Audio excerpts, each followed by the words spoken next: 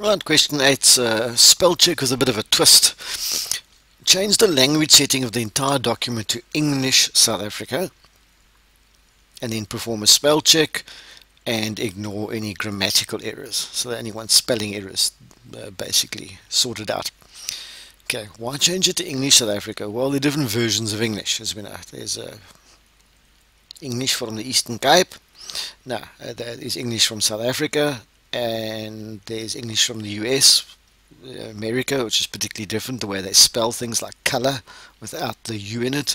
And there's also English UK, which is closer probably to English South Africa, but we generally try and format our documents as English South Africa. Why not? Because we're South Africans and proud to be English South Africa. So change the language setting of the entire document to English South Africa, and then perform the spell check. Right, to select all the text, if you know the shortcut, which we'll tell you about in a sec, you can do that. Well, otherwise you could just simply say select all. Okay, the shortcut as it pops up there is Control and A.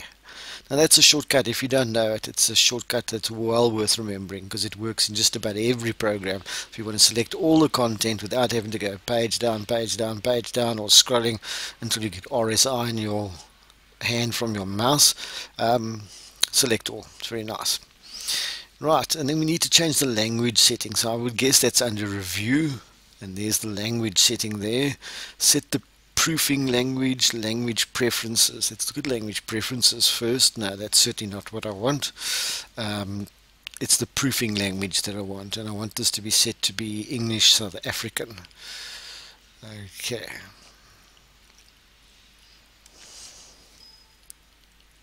There we go, English South African.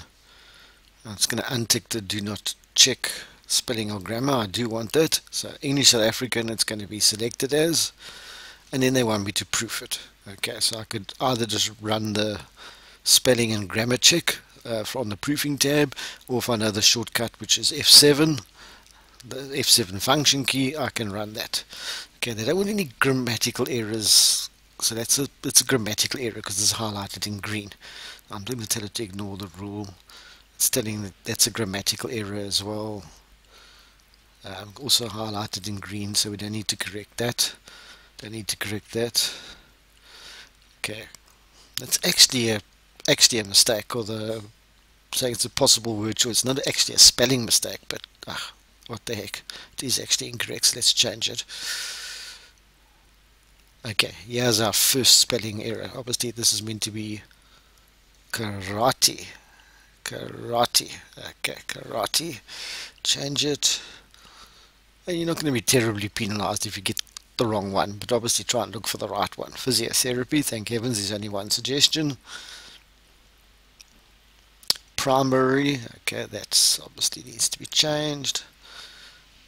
1950s, we're saying right, that's just a grammatical suggestion. Add the content of word to. Okay, that's obviously a document that's got to come in, so I'm going to say ignore that because it's not really a spelling error. And that's it. And that's it for the question.